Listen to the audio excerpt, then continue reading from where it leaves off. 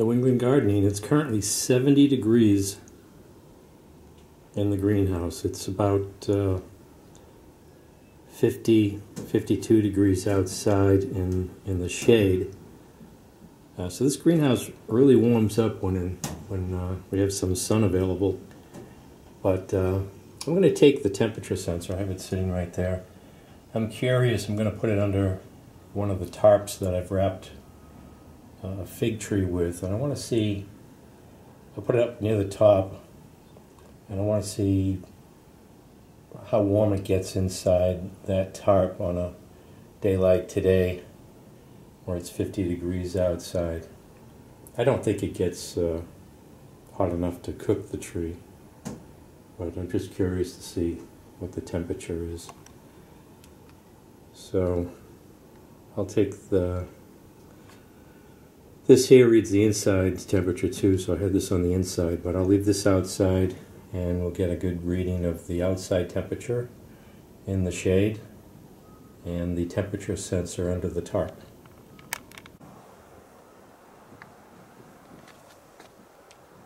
So I'll see if I can get this in here without having to take this whole thing apart here.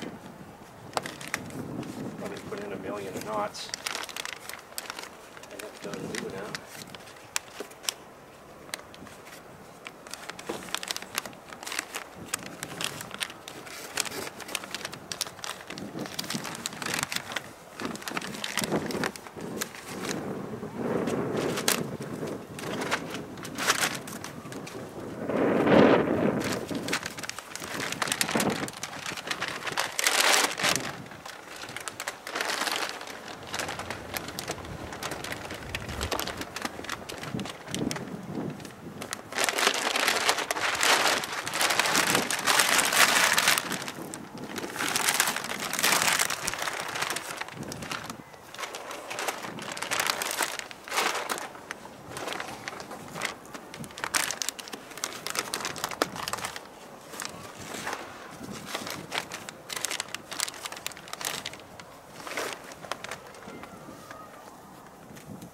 So I'll revisit this in an hour, see what the temperature is.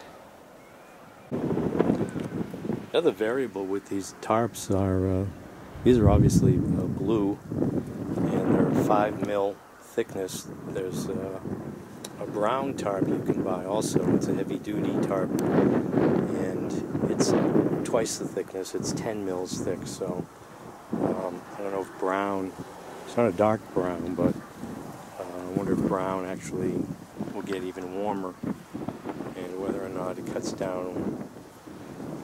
Well, it's even thicker, so maybe that's even more insulation, so it probably will get warmer with the brown ones. So that's something to consider also.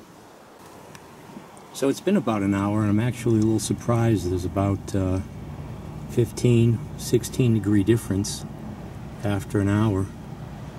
And so it can really warm up. It's not as tightly bundled as I could really make it. So it does warm up in there. And if we had a surprise warm spell and it got up to 60 degrees, you could really start cooking the top of your fig tree. I'm sure it's a little bit cooler down near the base, but yeah, it seems like there's a 15 degree difference on a sunny day inside the tarp when you wrap your fig tree. So that's interesting. So you have to keep that in mind when wrapping your fig tree and you have a warm day.